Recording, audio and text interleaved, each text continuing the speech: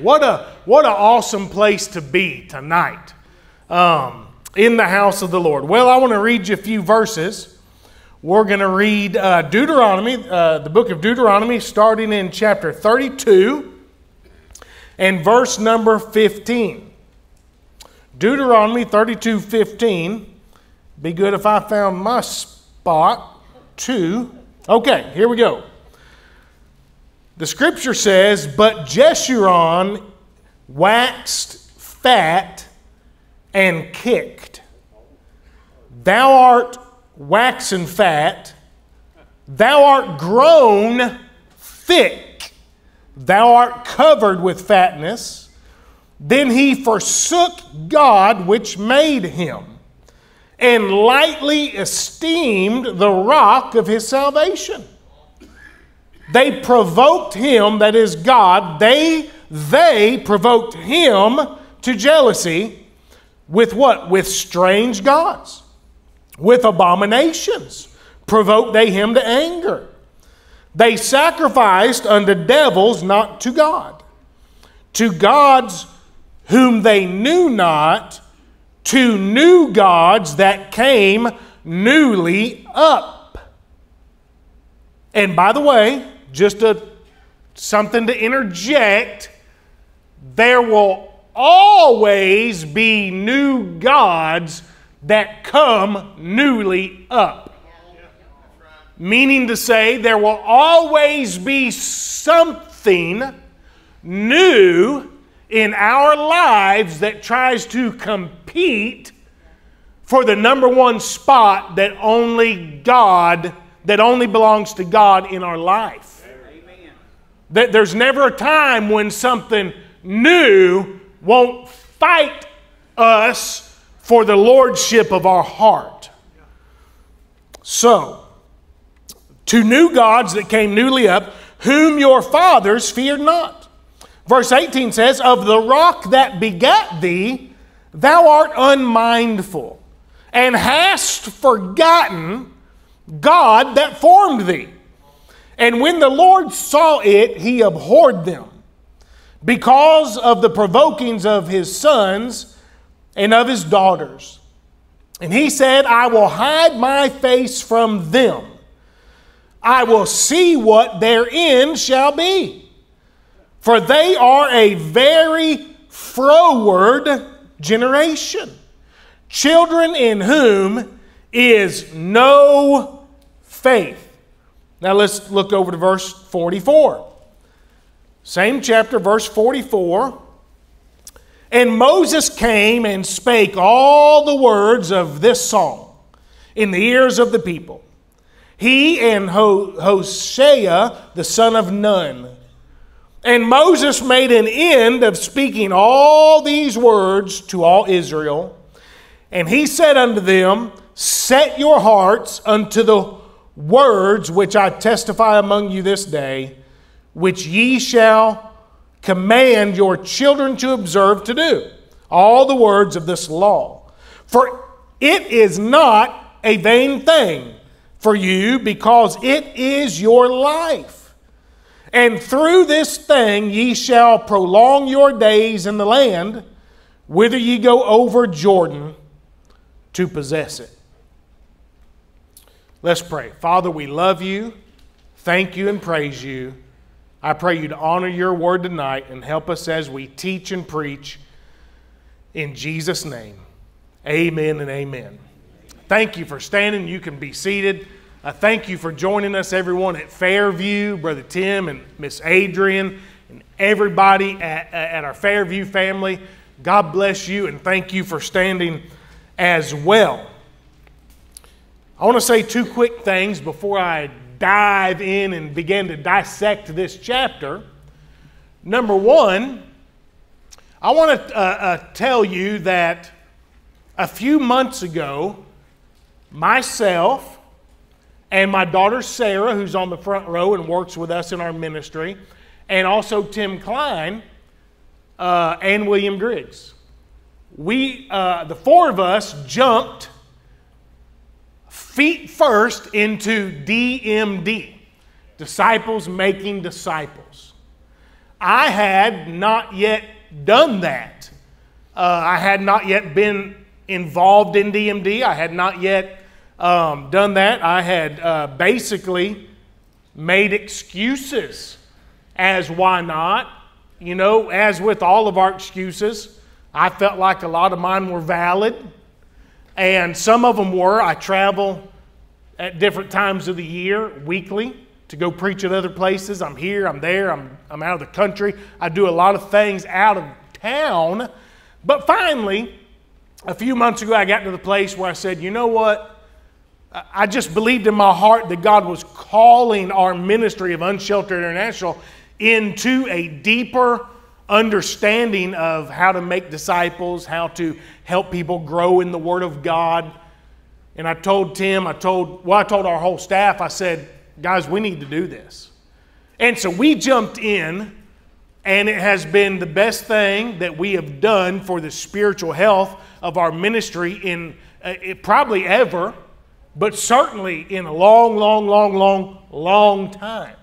Tim Barbie is our trainer in our DMD class that we do. And I wanted to tell you that and let you know that I am now doing that. And just simply as a commercial, and Preacher Malcolm didn't even pay me to say this. He don't know I'm saying it. But I want to encourage you to jump in if you haven't.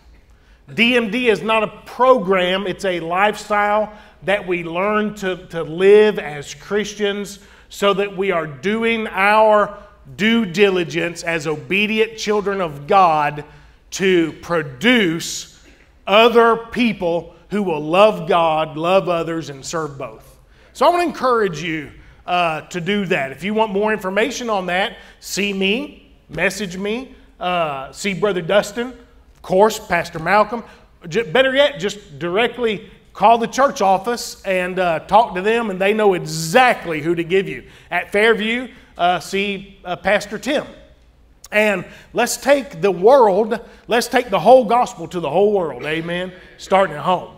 So, and then the next thing I wanted to tell you was just a quick update about our tiny home village that we are building through Unsheltered International. God has blessed that. The project has taken a long time, seemingly, for two reasons. The biggest reason is we're raising the money as we go and paying cash for everything so that whenever the doors do open, praise God, we won't owe nobody. Amen. It's not like it's not a thing where we're seeking out government grants or we're taking loans from the bank. God's people have been helping us pay for this. The roads in phase 1 are 99% complete.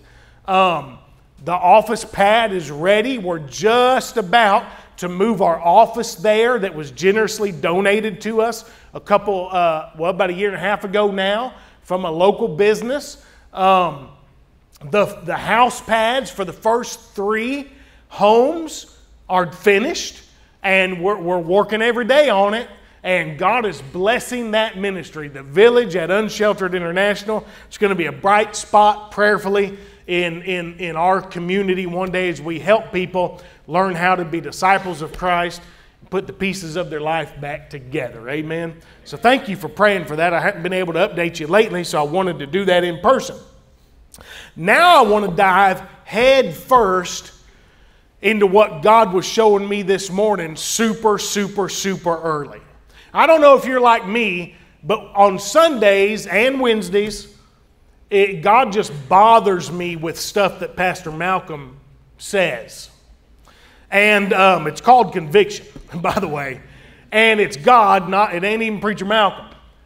But he was talking about how Jesus rose up a great while before day. I think he was preaching about that on Sunday.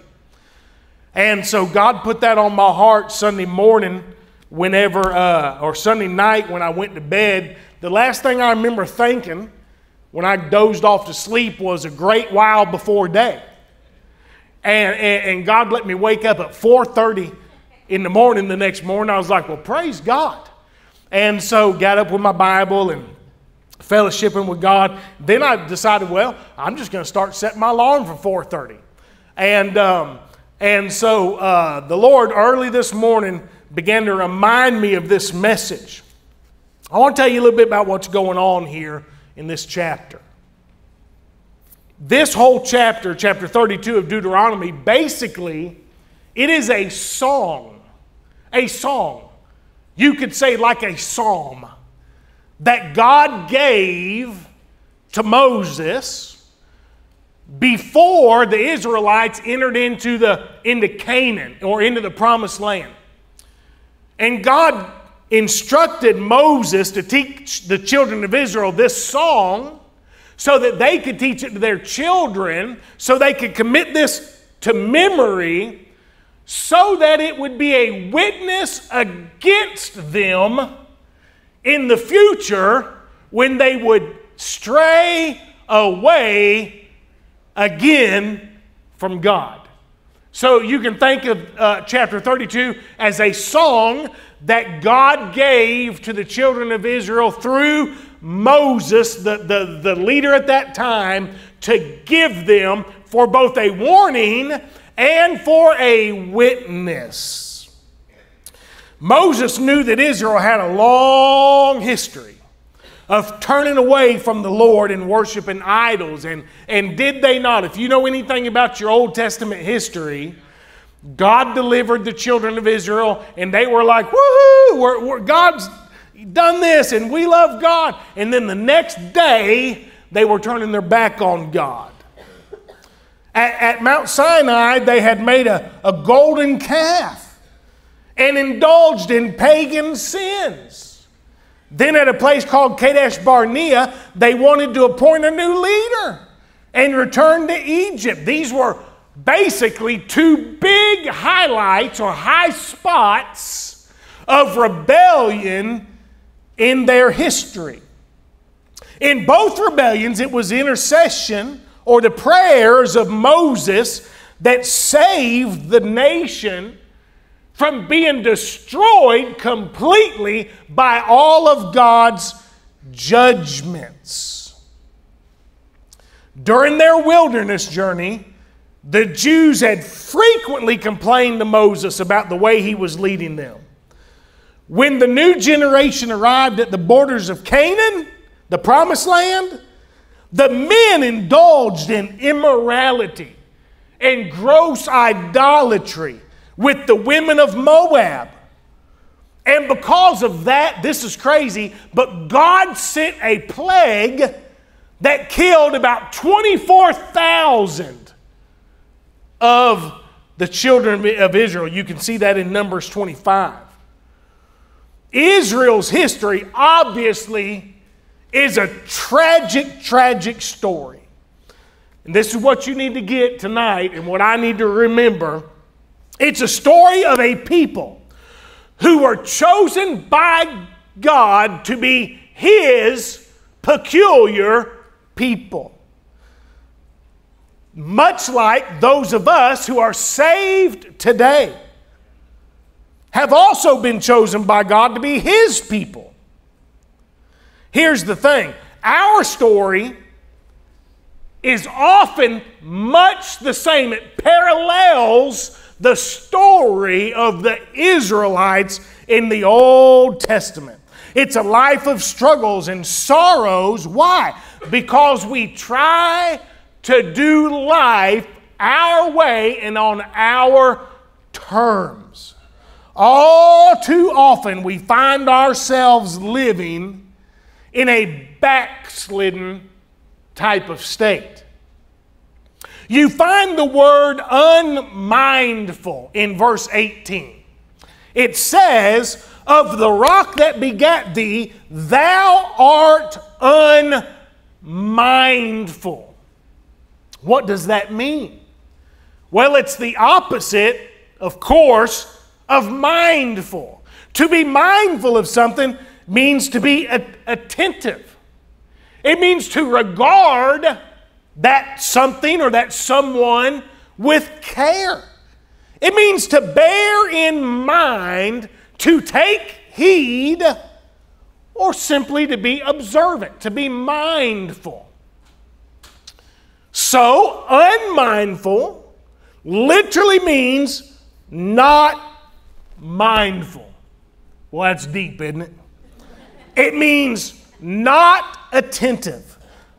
It means to disregard, like to be unmindful of laws and unmindful of one's health or unmindful of one's duty. My mom and your mom growing up probably, and dads probably said something like, well, my mom said this. To this day, she can't even tell me what it means. She say, mind your P's and Q's. I mean, I know what she meant. I don't know what a P is or a Q. I don't know. And maybe she knows and she's just never told me. But what she was saying is, you better be on your best behavior. You better be mindful that you're the kid, I'm the parent. Be mindful of these things. And so what's going on here is God has accused Israel, his children, of coming to a place in their life collectively where they no longer regarded God as God in their life. They no longer were attentive to what God wanted, the direction God was leading, the outcomes God expected, and so on and so forth. He says, thou art unmindful. When it comes to God, of the rock that begat thee. Notice it's a capital R, the rock. In other words, when it comes to God, the rock that birthed thee, the rock that produced thee, the rock that has birthed you as a people and brought you out of Egypt with a high hand of Him, now you've become unmindful. You come, maybe we understand it better. You've backslidden. You've forgotten. The message can be summed up like this. Every one of us can be victorious over unmindfulness by learning the 3 elements of unmindfulness listed here. So I'm going to give you 3 different elements of unmindfulness, and of course the subpoints and all that good stuff. Element number 1, I want you to see the process of unmindfulness. How does this work? How does it play out? If you look back at verse 15, there's a weird name. The Bible says, but Jeshurun is waxed fat and kicked. Jeshurun waxed fat and kicked. Most scholars agree that Jeshurun is like a nickname for the children of Israel here. So when it says Jeshurun, it's speaking particularly of the children of Israel. But here's the really neat thing about this. The actual name, Jeshurun, it means honest. It means upright. It means righteous. And so he says, but Jeshurun is waxed fat and kicked. I believe that God was saying, by calling them Jeshurun, I believe God is saying, this is who you're supposed to be: righteous, upright, holy, mindful.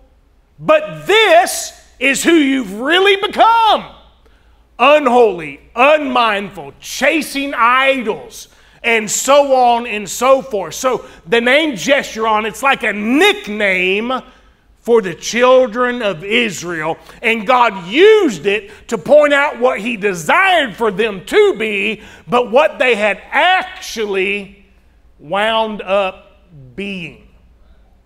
And how many of you know this?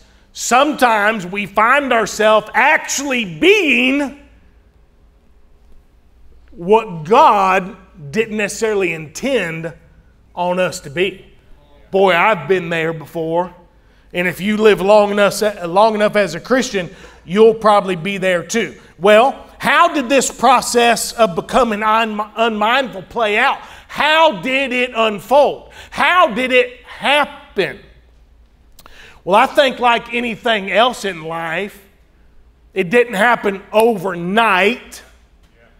It didn't happen because they, quote unquote, missed one church service. It was obviously a process.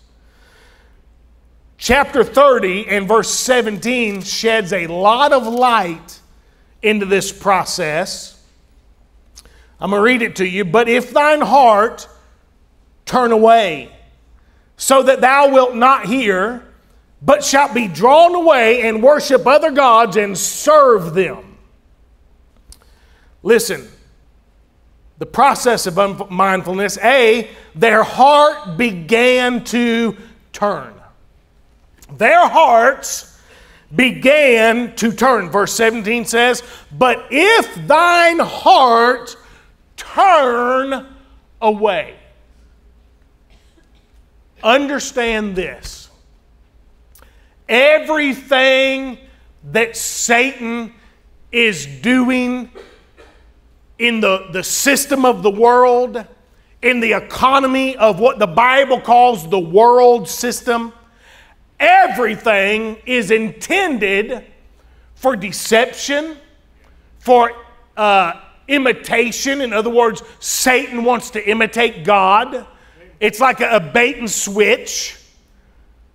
And it's all done with the desire from Satan himself to turn the hearts of God's people away from God and toward anything else. You see, Satan understands you don't have to be in a satanic temple worshiping at Satan's actual altar to be opposed to God. What do we have to do? We simply have to have our hearts stolen away by anything else and turned from God. Why is that so bad? Because then our heart is no longer tuned into God. Our heart is no longer surrendered to God. Our heart is no longer in pace with God. And everything in the Christian's life stems and flows from the seat of our emotion, our heart and soul. And if anything else gets our heart besides God, it's a downward spiral. It's a downward course. It's a path of destruction, if you will. So their heart began to turn. Then their ears ceased to hear. Their ears ceased to hear. Isn't it true that we can know when someone wants to hear something from us? They listen. Don't you love those people? And I bet you, as I describe this person, they're few and far between, but you know somebody. That person who, when you talk to them, generally they're not like on their phone and, You know those people, that's par for the course, right? But you know those people that whenever you get in a conversation with them, they're just, and they listen. It's because they're tuned into you. They want to listen. Why? Their heart's in the conversation. April and I have a friend, a family friend over in Appling, Georgia. The first real person, well, I mean, there's others, but the first real lady that just really captured my attention as far as a gracious Southern woman that would pay you attention, Miss Pollard. Mrs. Pollard, a very wealthy lady, mother, grandmother. I'm good friends with her son. And it doesn't matter if you're worth $1 billion or if you don't have 2 pennies to rub together. If she gets in a conversation with you, the whole world's blocked out. And you have her ear. And it's so convicting when I talk to her because it's like, oh, dear God, I'm supposed to be like that. I'm supposed to pay attention to people, and I usually don't. Well, what happened with the children of Israel is their heart began to turn And then their ears began to close. In other words, there was a time when they heard from Moses, who had heard from God. They were attentive to God, and they were willing to hear. But you know what happens when our heart's stolen away from a subject matter? All of a sudden, we start to tune it out. If I had to guess, I would guess there's somebody here tonight. God used to have your attention. You used to read and even ask God through prayer to speak to your heart. But here lately, it's been the motions. And you don't even really realize it, but you hadn't heard from God in a while, and it's because you have ceased to hear. You've stopped your ears. That's what happened with the children of Israel. And then see, their loyalty began to shift. Deuteronomy 30:17, it says, "But shalt be drawn away." So their heart was turned away. They began to stop their ears, and they were drawn away. In other words, the loyalty that they once had for God had begun to shift toward any and everything else. And that led to D, their activity began to change. In verse 17, the last thing is it says they worshiped other gods and served them. Here's what I want you to understand before we move forward from this point. They didn't start day one of their unmindfulness by worshiping and serving other gods. There was a process that got them to that point to where their daily activity was worshiping and serving other gods. That's why all the little things are so vital. When I'm helping somebody train their dog, the person, and you know, I get it. The person's like, I just want my dog to be still. I just want him not to tear my leg off. I just want him not to kill the FedEx and the UPS man again. And then I get involved as a dog trainer, and I'm like, okay, if we don't want no more casualties from the delivery guy, here's what we need to do. We need to crate train him. We need to put a leash on him. If he's never not in the crate, he has to have a leash on. And then we got to do this exercise called sit on the dog, and it's a calming. And then I go through about 20 things, and it never fails. Maybe a couple times, but it never fails.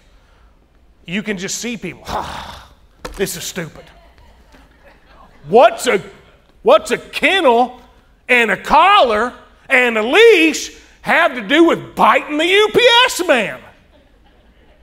They just want the finished product of a good dog. But as a professional, I know that the finished product is made up of many what seems to be microscopic behavioral aspects. When you put all them in place and have consistency, your chances are getting this good product of a well-behaved dog. So you can't have the well-behaved dog without all the pieces and products or pieces in place. And so that's what happened with them. Nobody in here tonight is sitting here thinking, I'll tell you what, by this time next year, I'm going to worship idols. By this time next year, I'm going to have a house on the lake, and every Saturday night, I'm going to go out there, and I'm going to learn how to water ski, and every Sunday morning, I'm going to water ski, and I don't care about Brother Malcolm no more. That's not how that process goes. Well, how does it go? It's a slow process. It's a turning of the heart, a stopping of the ears. And finally, our loyalty is gone until finally our whole life we're unmindful of the things of God. And nobody can tell us any different. Now, let's move to number 2. Let's look at the problem with unmindfulness. Now, you might think, well, duh, obviously it's a problem. God don't like it. And I'd agree with that. But there's more to it than that. And I want to dive into something here, and I think I can help you in this point and the next point. The problem with unmindfulness. Let's jump right into A. God's face is hidden. Problem number one, God's face is hidden. So look at verse 20, if you will. Chapter 32, verse 20. And he said, I will hide my face from them. Now let's get this straight. This is God. God said, because Israel is waxing fat, and by the way, waxing fat, it means to backslide. It means to become complacent. It means that God blessed them so good and did so much for them that they just got to that place where they were like, hey, life is good, don't need God no more. And then they went through that whole process. That's literally what that means. And so God says, because of that, because you've went through this process and I've tried to call you back, because of that, I'm going to hide my face from you. That's not really terminology that we would use in our regular everyday vernacular today. So I want to tell you a little bit about what it means when it says that God's face is hidden.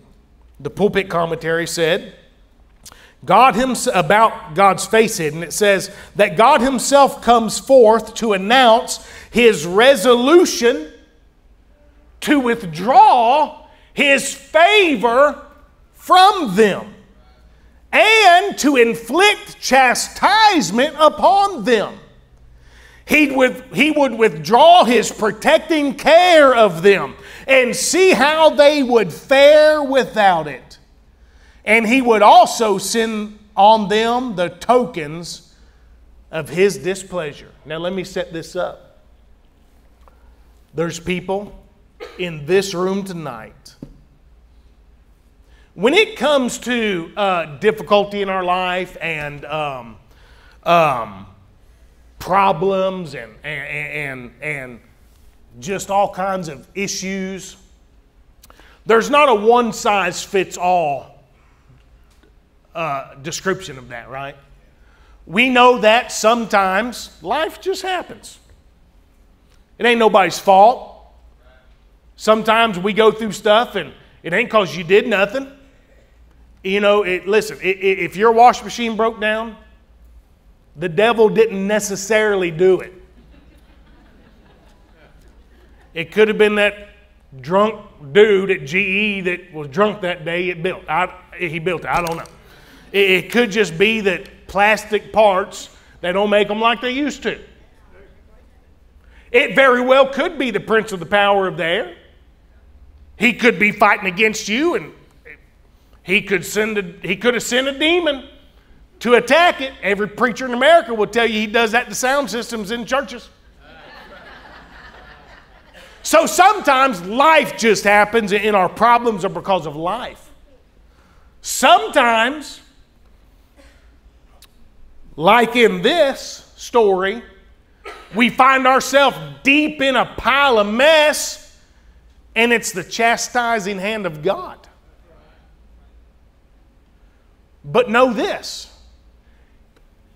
It says clearly here they were being chastised of God. But here's a point I want to bring out. Even their chastisement, it was from God, but it was not God's fault. Watch this. It's very important to note here that the problem was not God. Deuteronomy 32 verses 4 and 5. Watch this. It says, He is the rock. This is talking about God. He is the rock. His work is perfect, for all His ways are judgment, a God of truth and without iniquity. just and right is He. They have corrupted themselves. Can I say that again? They have corrupted themselves. Their spot is not the spot of His children. They are a perverse and crooked generation. So let's break that down. God was their rock. His works were perfect. He was a God of truth with no iniquity. He was just and He was right. You following me? There was nothing wrong with God. They had turned away. They had went through this sinful process because of their sin nature. They had corrupted themselves, and now life was a struggle. You following me? So they got to this place of unmindfulness, and God said, "You're my people. I'm not happy to just, I'm your God. I can't just let you go that way. I have to do whatever it takes to prove to you it's better with me." And so God began to chastise them. In other words, God allowed trouble to come into their life. God's face being hidden is pretty much God stepping back and saying, "Go ahead. Have at it." Can I tell you something? I don't want to live 1 hour in this world with God having to say to me, "Have at it, son." Because when God hides His face through chastisement, it's almost like, you could say it this way, you are a sitting duck.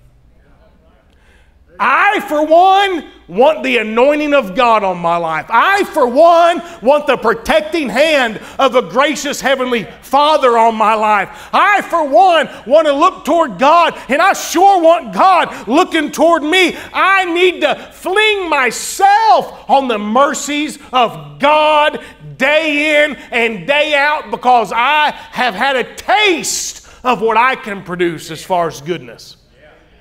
And it ain't good. So problem number one is God's face is hidden. And it's a big issue, because here's what happens. We misdiagnose our lives, don't we? People come to me every week. Come to our ministry every week. And they're mad at their ex. They're mad at their family. They're mad at their employer. They're mad at their dog and cat. And every problem in their life is the fault and result of everybody except themselves. And it's a vicious cycle of blame. And it's like, no matter what I say, the mirror I hold up don't work. You see, that's why people have such a great opportunity to change when they give their heart to God. I'm going to tell you this, before I gave my heart to Christ on August the 1st of 1994, I was a lot like that. It wasn't my fault. In my mind,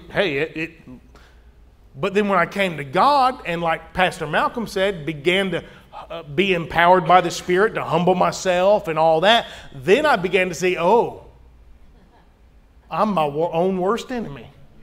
God, I need you. So the first problem here is God's face is hidden, which produces chastisement and produces all these life issues. Then the second problem is our faith is hindered. Verse 20 says, "For they are a very froward," this is not forward, froward, F-R-O-W-A-R-D. They are a very froward generation. Children in whom is no faith. Froward means perverse. It means turning from. with an aversion or reluctance. And you can see the definition there. To be froward literally means to be a person that ain't got time for God, that can do it my own way. I'll figure this out myself. A very froward generation. And boy, are we raising a generation like that today. This morning, a verse hit me like a ton of bricks. And it's verse 6. Chapter 32 and verse 6. And I'm telling you, this one hurt.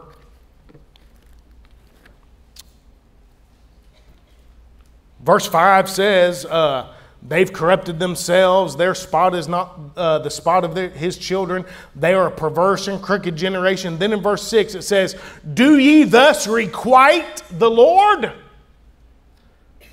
I bet I've rehearsed that every hour on the hour today during my whole day. Do ye thus requite the Lord? The word requite basically means to repay. It especially has this meaning of to repay evil for good or to repay good with evil. Do ye thus requite the Lord? In other words, God's saying to them, I've been so good to you, and yet you've been so evil to me. God's saying, is this how you're going to treat me? Boy, doesn't that, if you love God, that breaks your heart. I know nothing hurts my heart more than when I know that I have failed God. What hurts my heart? Let me explain this another way. The whole nation seemed to watch a couple weeks ago as a young lady named Carly Russell and her story unfolded down in Hoover. Is that where it was? Hoover?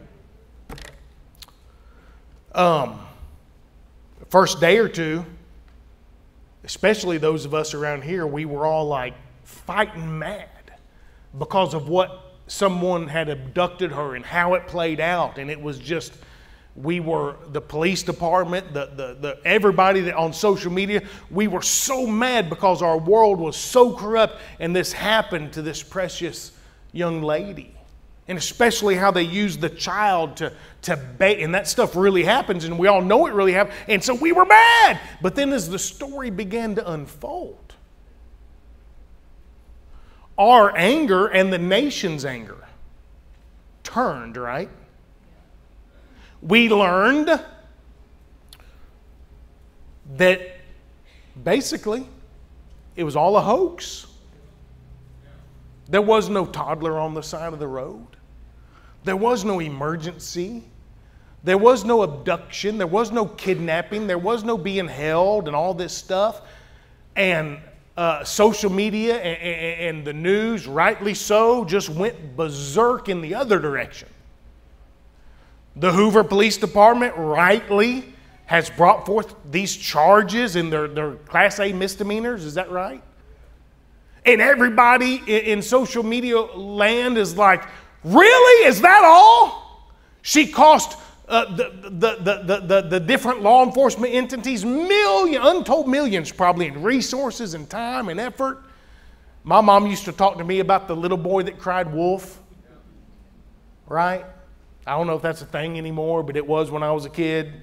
You know, don't play around, son. One day you're really going to be drowning in that pond out back, and I'll think you're playing and you'll be at the bottom of the lake, you know. Well, here's why we're all so upset with that, basically. Because human trafficking really does happen, right? There really are victims.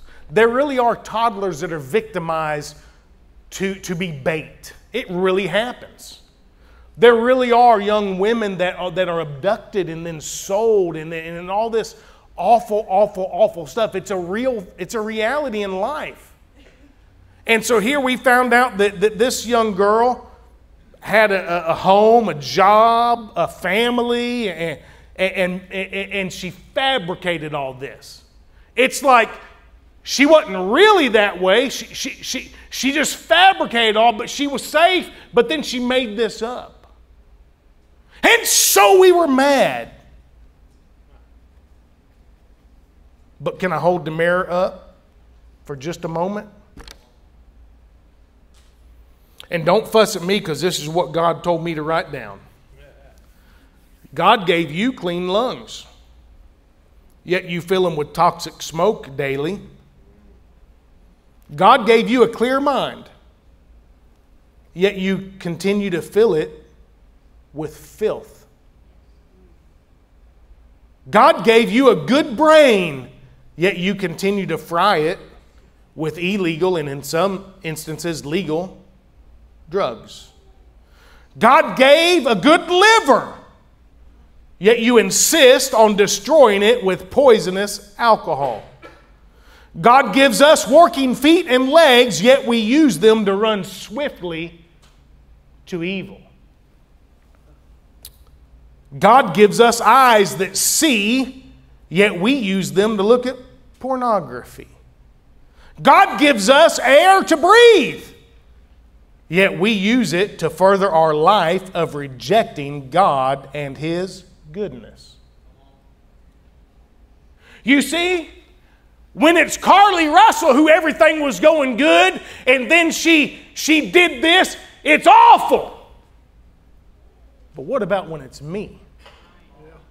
What about when it's you? It's harder to point the finger at yourself, isn't it? Everything, now listen, we don't know what was going on in Carly's life, mind. I don't know. I don't know that. I don't know what demons torment her. I don't know. So hear me. I don't know. But I do know she had a house to live in. She had a family. She had all that. But yet she did all this. And you're all mad. I don't know what's going on in your life. But I know what God started you out with. And I know what sometimes we do with it. Why are you not mad at yourself? And some of you are. Sometimes I am. But sometimes we go on unmindful in the problem that we've created for ourselves. See what I mean? So God's face is hidden. Our faith is hindered. If you're here tonight and you're like, well, I just don't believe anymore. Why is it you don't believe? Is it because God's not good? Or is it because you've got yourself so far down this dark hole of your own doing that your faith has been hindered of your own will? Number 3, our future is hampered. Verse 29 says this of 32:29. Oh, that they were wise, that they understood this, that they would consider their latter end. God said, if you would just stop and consider what's going to happen in the end. And I think sometimes God says that to me, Travis, if you just stop long enough to consider where this road's going to lead you, you wouldn't want to be going down it tonight. Let me give you the last one, number 3, the prescription for unmindfulness. Thank God that God tells us what's wrong and how to fix it. Amen?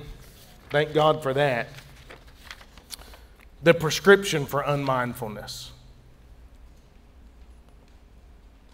Let's look to verse 46. Chapter 32, verse 46. We read these in the beginning. And he said unto them, set your hearts unto all the words which I testify among you this day, which ye shall command your children to observe to do. All the words of this law, for it is not a vain thing for you, because it is your life. Set your heart. Set your heart. He said unto them, set your hearts unto all the words which I testify among you this day. In other words, Moses says, look, all this that I have testified to you about today, here's what you need to do with it. Thank you. Here's what you need to do with it. You need to take and set your heart to it. Preacher Brown said something one time that stuck with me forever. He preached a whole sermon on it.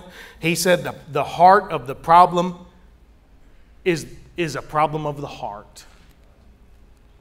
And listen, as much as I hate to say it, the problem in all these things, all these things are actually even true. The problem is not the economy. The problem is not low wages or high wages.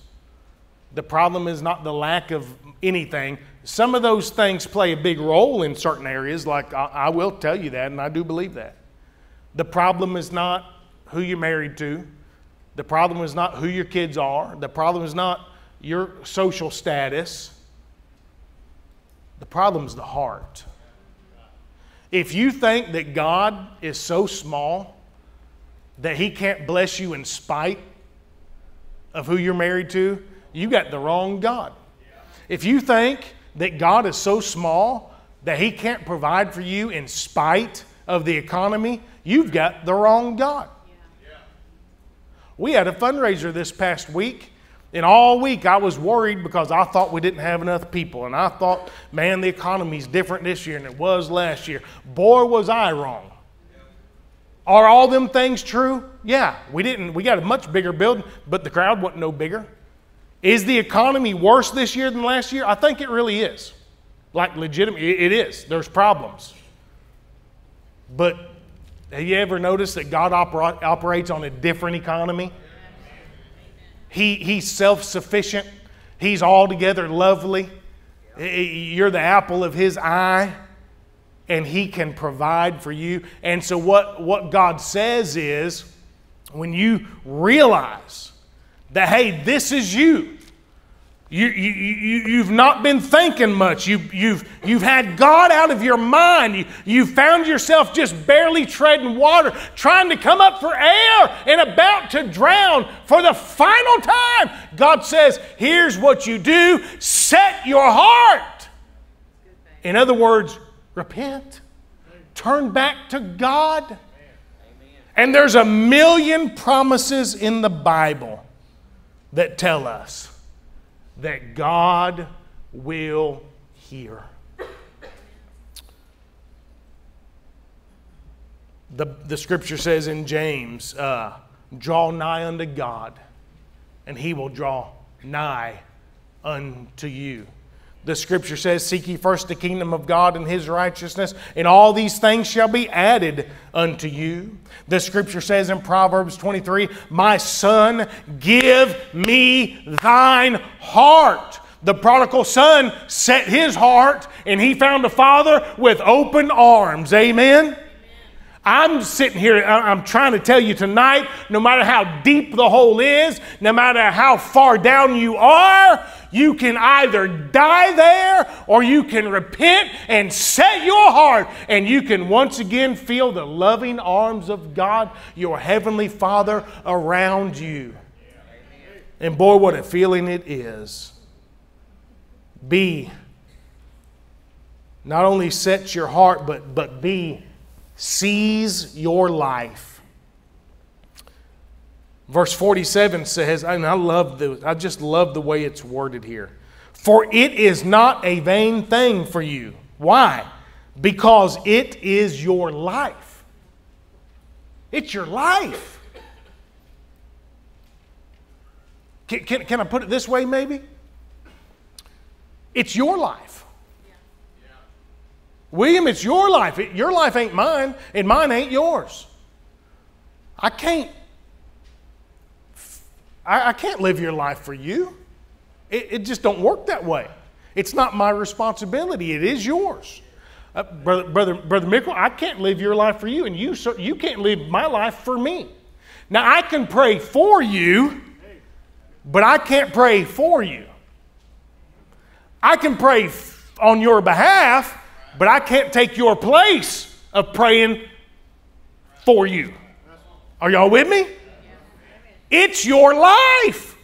Nobody, listen, I tell the folks in our ministry, I tell them this a lot of times. Sometimes, Tim, listen to me. David, listen, this is good. I think we can all probably testify this, but Tim, sometimes you know as well as I do, We hit roadblocks when we're trying to help certain people sometimes. It's like a brick wall. And we'll have meetings and we'll just be like, how do we help? What do we do now? And nothing comes to us. We can't think of no way around it. Am I right, Tara? You know why that typically is? It's not because we're dumb. It's not because we ain't done this for dozens of years. Let me give you a secret. It's because nobody else is supposed to do it for the only one that can do it. Are you with me? In other words, God said this. God basically said, if a man don't work, neither should he eat. You realize that's in the scripture? If a man doesn't work, neither should he eat. In other words, what that means is if someone's capable of putting forth effort to go to work every day and feed themselves and their family, then they should be the ones to do it. Now, if someone has a handicap and they're not capable or whatever, that's not what that means, right? But as far as God's concerned, if you're able, but you're unwilling, the ministry of hunger needs to minister to you.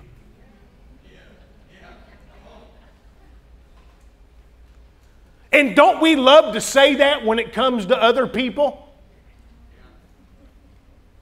But what about your life? I can't live your life for you. Preacher Malcolm can't. Pastor Andrew can't. Your wife can't. Your spouse can't. Your friends can't. But here's what God says. God says in verse 47, "For it's not a vain thing for you," because listen, it's your life. When I read this, God said, Travis, it's your life. It's your responsibility. Nobody can be mindful to God on your behalf except you. And let me give you a little pointer. If you'll be mindful of God while you have the faculties of your mind, God will make sure that someone is mindful of you when you no longer have the faculties of your mind.